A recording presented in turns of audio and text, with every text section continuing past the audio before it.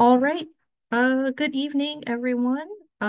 Welcome to our DEI Programming and Outreach Graduate Student Assistant Job Webinar. This will be about an hour. We will try and not take too much of your time. So let's get started. All right, so a brief overview of what we're going to talk about tonight.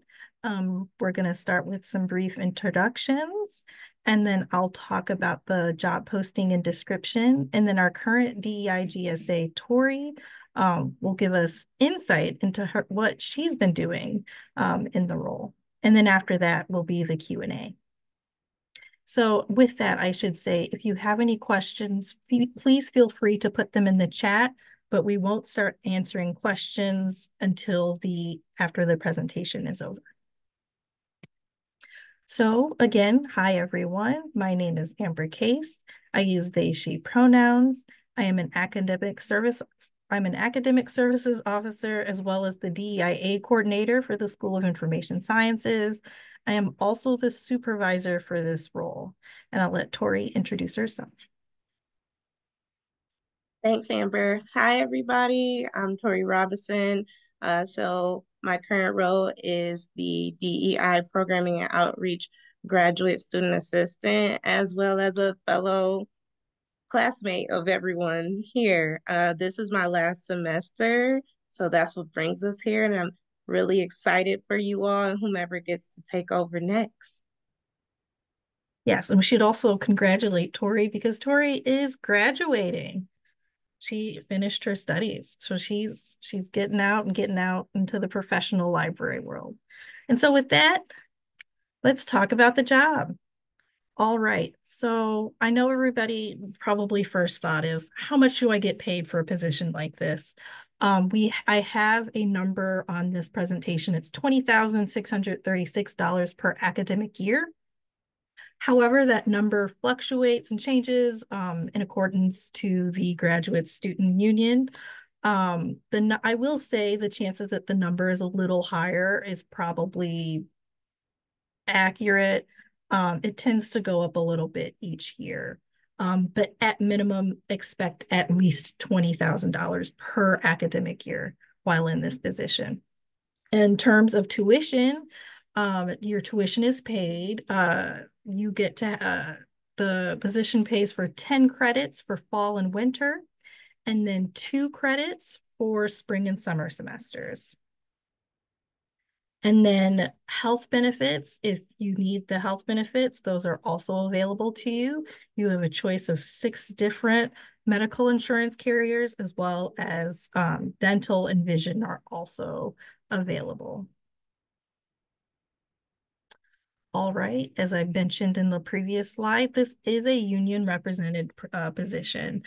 So that means in addition to support within the School of Information Sciences, as a graduate student working for Wayne State, that means that you will be represented by the Graduate Employees Organization Committee, and they're pretty active. They meet about once a month, and they have activities planned out throughout the year, both dealing with working at Wayne State, but also social.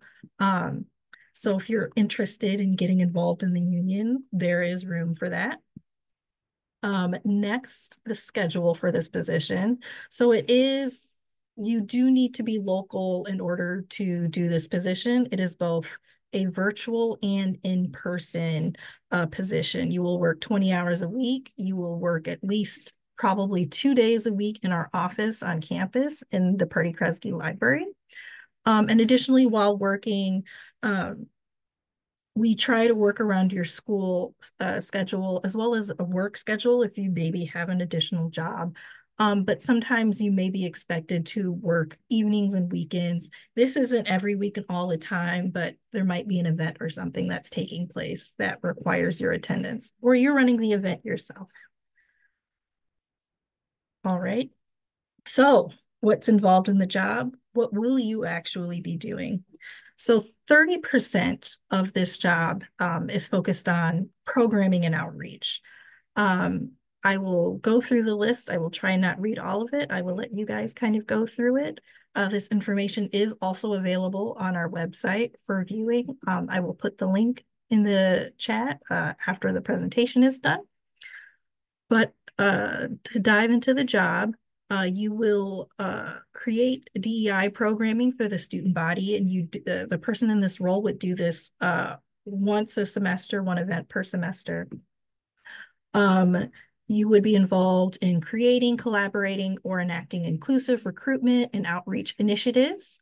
And you would also be tracking this progress in any work dealing with programming and outreach, and measuring those outcomes. Perform various DEI research when needed. The person in this position will represent the school at various on and off-campus DEI events. They will also have the opportunity to build relationships with other educational institutions, as well as throughout the Wayne State campus. And this position also supports the DEIA coordinator, which is me, as needed. Next is the recruitment portion of the role. The person in this position will participate in the recruitment of prospective students by attending programs, fairs, open houses that take place both on and off campus to advertise the school. They will participate in and review development or participate in the development of informational and promotional materials related to student recruitment. They will also participate in the coordination of CIS prospective student information meetings. Some of you might have attended that before joining the program. And now if you get to be in this role, you will get to see the backside of how that works. And finally, they will maintain contact with prospective students and provide information regarding the school requirements and services. So this is the biggest portion of the position. The next few items won't take as much time, but we'll move forward. All right, there are some administrative duties attached to this position. The person in this role will monitor the Ask Sis or Ask List email account. They will perform reference services for those who visit the office, call or reach out to us online. There may be occasional other administrative tasks that come up that might need to be completed. And the GSA will also assist the CIS administrative team in implementation of special projects and events. All right, here's another portion. The person who is in this role, the GSA, is automatically president of FLID, Future Librarians for Inclusivity and Diversity. At the beginning of their position, they will need to review and revise FLID bylaws. They are the ones that host general and officer meetings for FLID every month, as well as event planning. And they also represent FLID at various on and off campus events. All right, the final portion of this position is something that the GSA will work on throughout their time at the School of Information Sciences in this position, and it's a new item. This is the professional development and assessment portion. The GSA will complete the professional DEI portfolio and submit it at the end of the last term in the program/position. And what this looks like essentially is an e-portfolio. It will demonstrate professional development. You'll have to do an information interview. You build your own website. And basically this website is dedicated to all of the work you've done while in this position, because I wanted to make sure that the person in this role had a tangible takeaway that you could showcase to your future, hopefully, employers, and anyone else who might be interested in the kind of work you've done while in this position, because we want to celebrate you. And with that, I turn it over to... Hi, everyone. So here is the Tori. Sorry about that.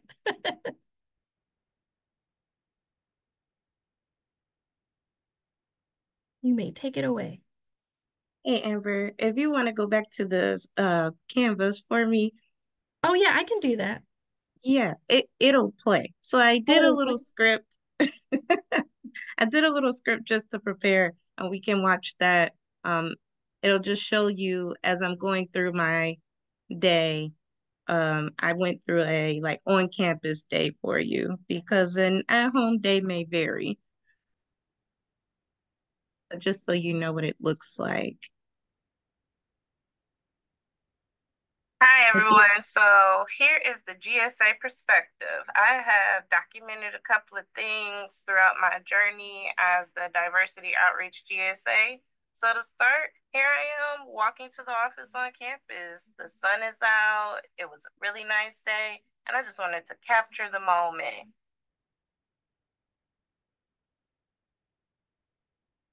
So when going into the office, you will need a one card to unlock the door, especially if it's a day that you're in the office solo, which can happen.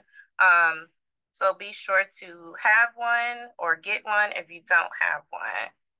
This is your key in.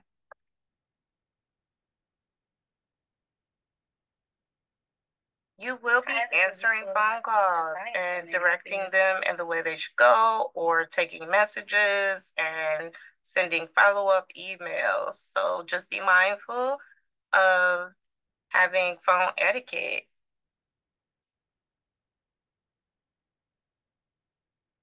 A primary task in this role is tending to the SIS email.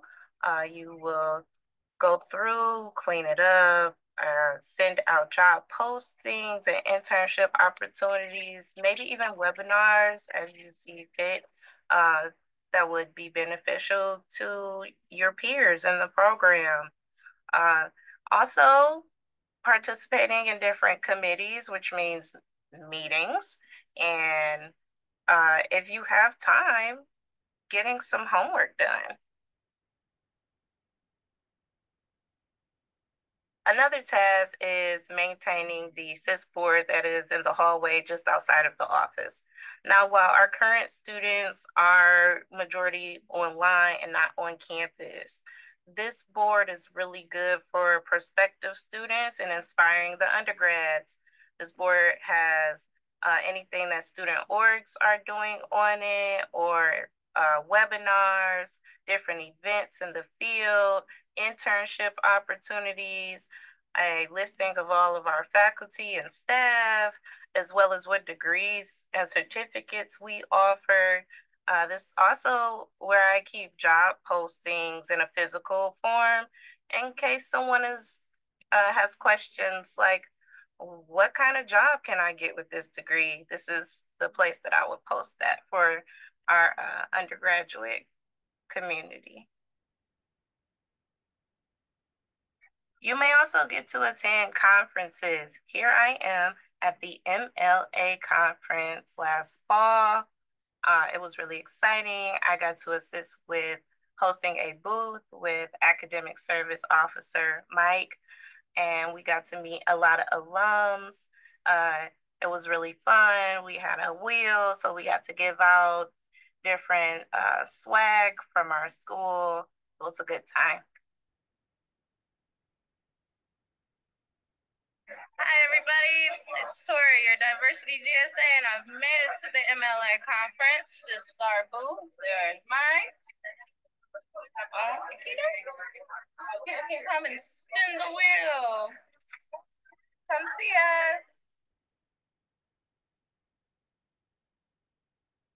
Everyone's a winner at the wheel, so it's always a good time to give out the swag. There's something on each panel for everyone, whether it's a notebook, t-shirt, bag, everyone's a winner.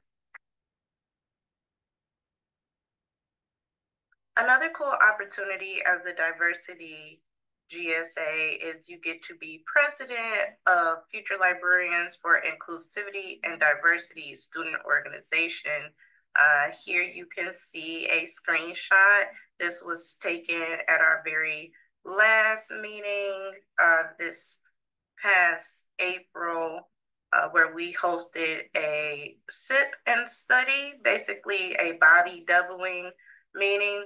In this role, you will maintain all the officer positions, ensuring there's a student in each role also supporting your team and collaborating and brainstorming on ideas for meetings. These officers are amazing to work with. They're very invested and their participation is great. So you will get the honor of being leadership for this team and helping FLID thrive further.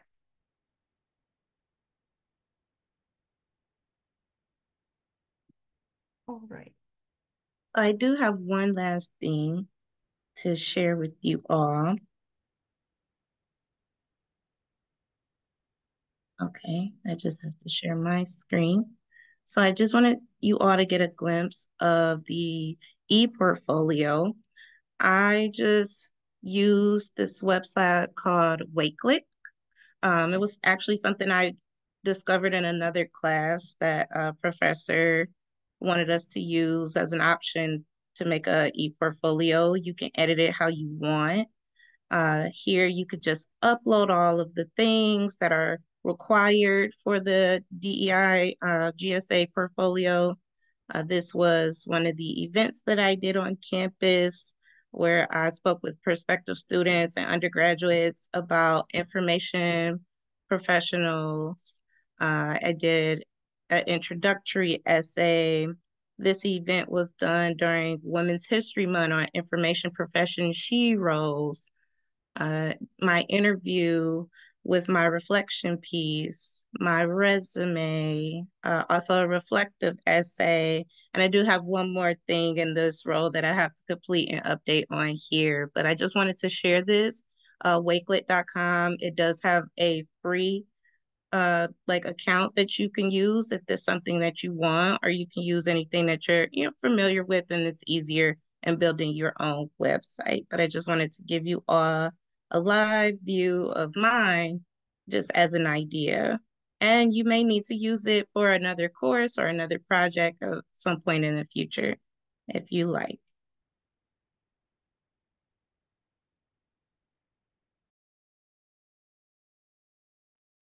All right, thank you, Tori.